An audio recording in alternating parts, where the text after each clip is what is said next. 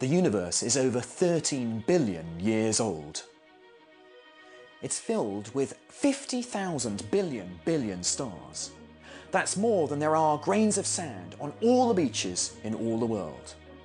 But the universe of numbers is even vaster, beyond our ability to count, but not beyond our ability to imagine. In this program, I'll take you from one end of that universe to the other, from 0 to infinity.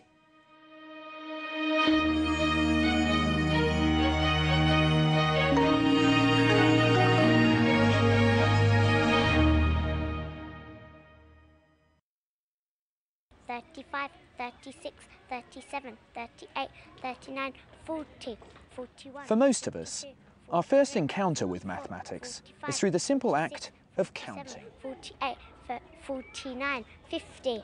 Right. This is how mathematics began, with what mathematicians now call a set of natural numbers. The ability to count gave some animals an evolutionary advantage. Being able to tell whether you're outnumbered or not could help you to decide whether to fight or fly. Those who can count survive. As civilizations developed, these numbers became words that people could use to count things, like how many cattle they had, or how many things they were swapping for other things. Humans first thought of numbers in far more concrete terms than today's abstract concept.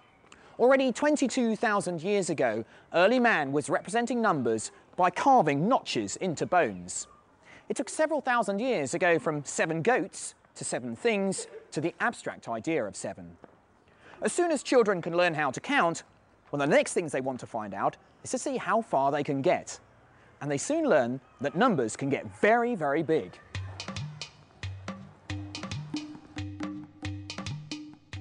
Chess is a game that particularly appeals to mathematicians. To play it well, you need to logically piece together what will happen several moves ahead. The endgame is like a mathematical proof, where the logic of the game forces one of the players to lose their king. Checkmate. Legend has it that chess was invented in India by a mathematician. The king was so pleased with the game that he offered the mathematician any prize as a reward. The mathematician thought for a while, and then named his prize.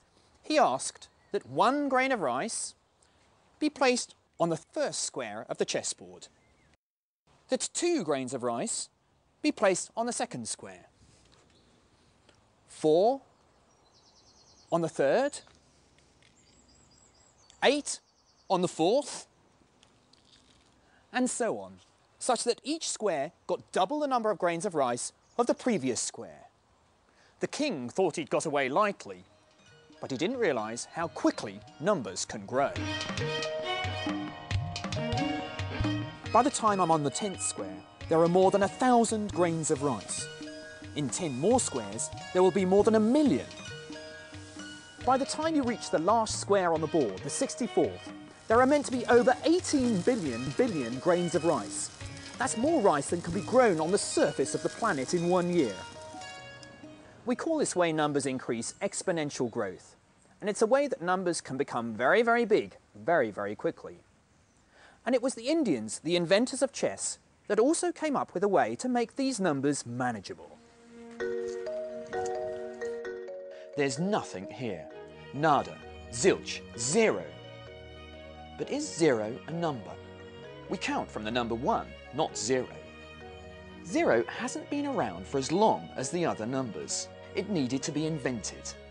I met Dr. Eleanor Robson, an expert on the history of 0. So in fact there are 2 different uses of 0.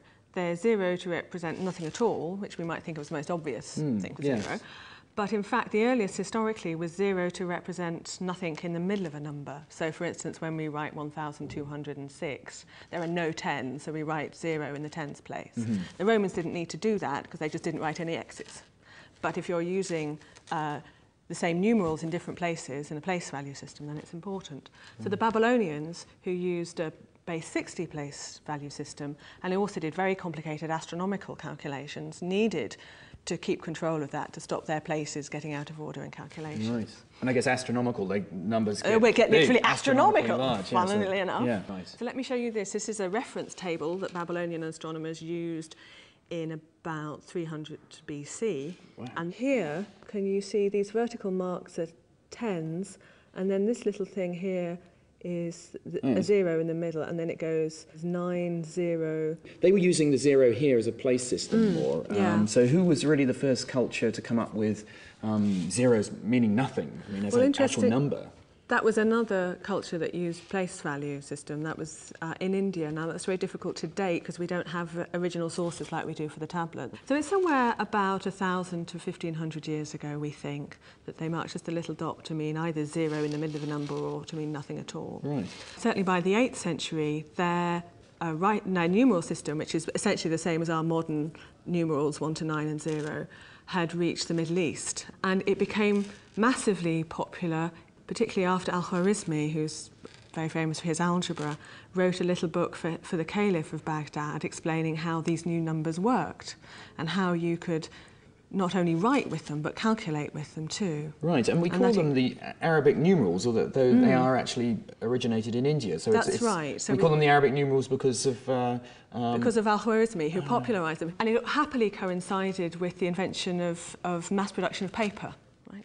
So with counters, you just need whatever's in your pocket and a flat surface. Right. But if you're calculating with numerals, you need some medium, you need something to write it on. And the mass production of paper really began in Baghdad and around there in the late 9th century, taking old clothes and other fabrics, rubbish basically, and turning into very cheap disposable paper so that you could then do your rough calculations and throw the paper away and it didn't matter. So it's amazing, the invention of paper actually helped zero take off as a concept. Absolutely, yes. Thank you very much, Eleanor. It's a pleasure. It was an Indian mathematician called Brahma Gupta who first developed the mathematics of zero in the 7th century. He wrote that if you add or subtract 0 from any number, you get the number. But if you multiply by 0, you get 0. However, he had a little bit more trouble when it came to dividing by 0. He thought that the answer should be 0. But mathematicians soon realised there was something wrong with that. And here's why. If I take 6 and I divide it by 2, well, that's equal to 3. That's because 3 times 2 gives me 6. But look what happens if I take 6 and divide it by 0. If that's equal to some number x, I'm in trouble, because x times 0 gives me 0, not 6. So dividing by 0 is mathematically meaningless. But we could do something else. We could divide by ever smaller numbers. For example, 1 divided by 1/10 gives me 10. 1 divided by 100th gives me 100. 1 divided by 1,000 gives me 1,000. So if I divide by smaller and smaller numbers, perhaps the answer spirals off to infinity. In mathematics, there are sometimes just too many of something to count. In this case, we say there are infinitely many of them. But just how big is infinity? Is it even a number? This is a question the great German mathematicians Cantor and Hilbert spent a lot of time thinking about. Cantor and Hilbert showed that infinity, like 0, doesn't behave quite like other numbers. Welcome to Hilberts Hotel, a hotel with an infinite number of rooms, filled with an infinite number of guests. The great thing about Hilberts Hotel is that even though it's full, we can always fit in another guest. If a new guest arrives, all the original guests just move one room along, leaving room number 1 free for the new guest. Because there are infinitely many rooms, none of the original guests is left without a room. So, infinity plus 1 is infinity.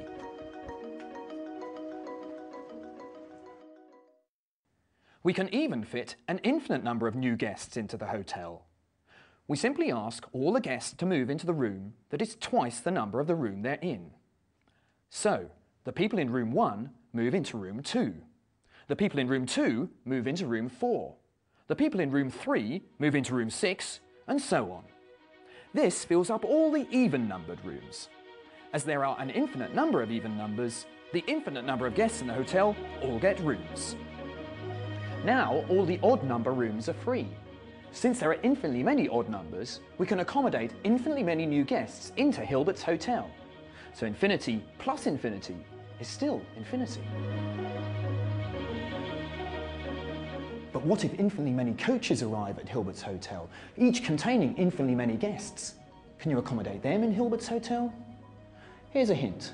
There are infinitely many rooms on each floor, and infinitely many floors in Hilberts Hotel. So infinity times infinity is still infinity. Strange. So infinity doesn't quite behave like other numbers, but you can still do some interesting maths with it. Most of us accept that the natural numbers 1, 2, 3, 4 and so on are infinite. You might think that the set of fractions is much bigger than the set of natural numbers, because there are infinitely many fractions between 1 and 2, right? Wrong. Let me show you why. Each tile here represents a fraction. So in this first column here, I've got all the fractions with denominator 1. In the second column, I've got all the fractions with denominator 2. In the third column, all the fractions with denominator 3, and so on. The rows and columns stretch off to infinity, so that I've got a grid with all the fractions in. Now in this bag, I've got the set of natural numbers. So how can I pair up all of the natural numbers with these fractions to prove that the set of fractions is actually the same size as the set of whole numbers?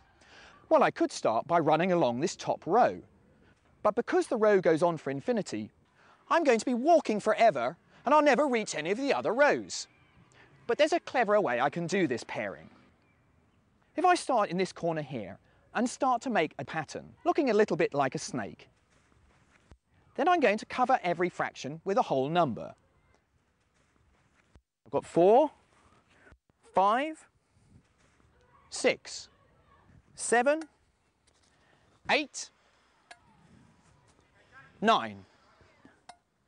And I can keep on going, and in this way I'll pair up all the fractions with the whole numbers. Because I can do this, we call the set of fractions countably infinite.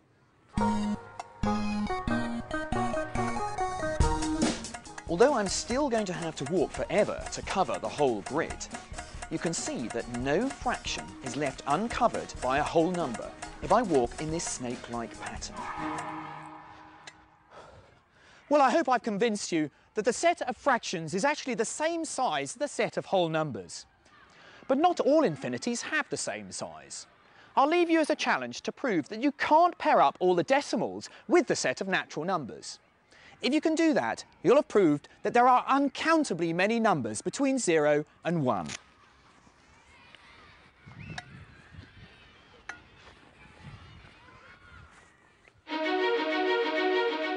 Zero and the different sorts of infinity are numbers that have been invented or created by mathematicians.